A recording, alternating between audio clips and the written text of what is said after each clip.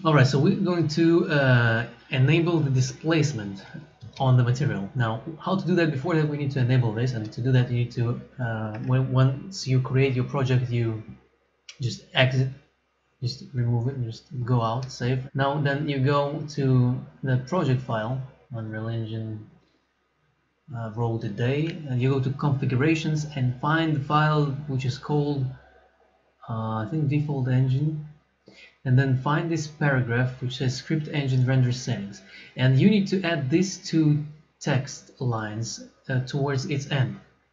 r.Nanite.Tessellation equals 1, r.Nanite.Tessellation equals 1, and I have those saved so you can use those. Now just close it and then open up again the project. And now what happens whenever you create, for example, a new material, right? Or use old, there will be a displacement input point here available to use a displacement map on top. Now, let's say we get the material from Quixel content. We need to use those textures that we downloaded, because this greenish texture actually contains a displacement map in blue channel, I believe. So once we have those textures, we can create an instance straight away. Let's put this material instance, and then we go to material graph. We put those textures, just UV, simple stuff. Green texture, red channel goes to roughness, green goes to ambient occlusion, but blue is the displacement. Now you can just connect displacement and it will work, but you will have to change the settings on the graph only. So you click on this main master material graph and you go down, there will be displacement somewhere, or you just type displacement and you have magnitude. So whenever you control magnitude, you will control the strength of displacement, but it will not work yet because we need to create a Nanite from this geometry. Basically this material only works with Nanite. So if we find this box right in our content browser, and we have to enable this as Nanite, so just type Nanite in search, enable Nanite, and then apply changes. We can close this. Once that is applied, now as you can see, the displacement works. By default in graph it is 4, but if we increase this, like let's say 20, and apply, it will apply this displacement on this material. But that's too much. Let's bring it back, apply. Now if we want to control this, right, we can create this constant and call it magnitude, or maybe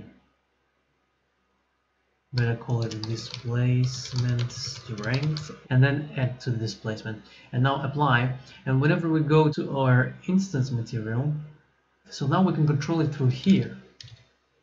They actually work together, the graph and the setting, the manual, the constant setting. So whenever you go here on this main settings, go to displacement, and whenever you move this guy, it will also affect your manual, your node settings on top of it. So you kind of control those together, It's still in experimental stage, so it's not perfect yet.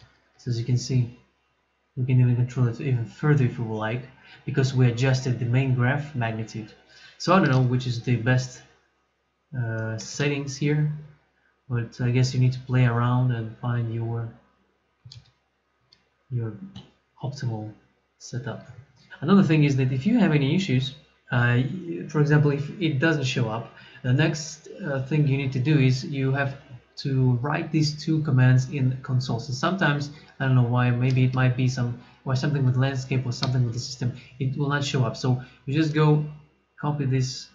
It is the same as it was before, the one that we wrote in Notepad, but without equal sign, just space instead. So we do this first line, enter, and then second line, and enter, and then it should fix it.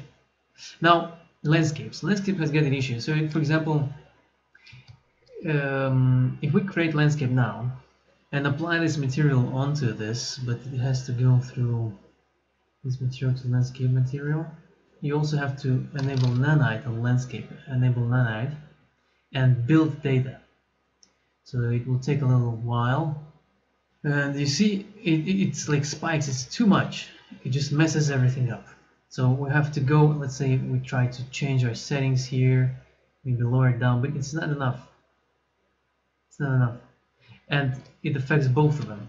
It actually affects well the shapes, geometry, but not the landscape. So landscape and geometry, they kind of have different mathematical calculations behind the scenes. So I would advise to create separate material for landscape and separate for the geometry material. So for the landscape to work, what we need to do, you actually have to go and lower this magnitude in the graph options even further. So it might be 1, or I found out maybe 0.05 might work well, and then apply, let it load, and then as you can see, if I go here and raise this up, it affects the landscape now, right? So what you have to do is to create 2 separate materials for 2 separate things, landscape and the geometry.